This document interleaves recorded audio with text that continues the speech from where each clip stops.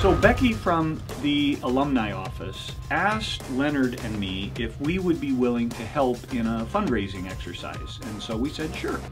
The idea was that Leonard, who always plays Aristotle in Core 250, and I, who always play Plato in Core 250, would give the reasons why Plato and Aristotle think that someone should give to Whitworth. The idea was that then alums would designate the gift as in the name of Plato or in the name of Aristotle. So I have been walking around dressed like this. It really ought to be Leonard. I don't understand why people didn't give to Plato. Why didn't you give to Plato? So I got up this morning, put on this sheet, which is supposed to be my chiton.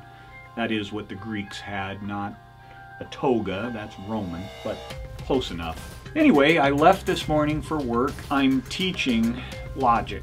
And of course, I'm dressed like this, trying to help them understand how to do a proof in logic and prove what is valid. Like this is logical in any way, shape, or form.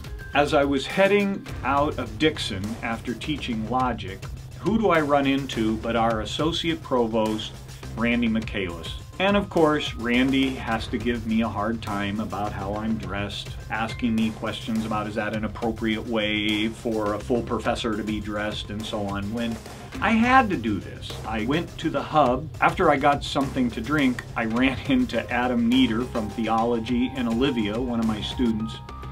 And of course, they had to ask me, why are you dressed like that? What is your problem? And so we had a good conversation where I explained. Then I go out into the loop. Who do I run into but Esther Louie and Larry Burnley? And of course, they want to know why I'm dressed like this, make some silly jokes about it, and I had to explain it again.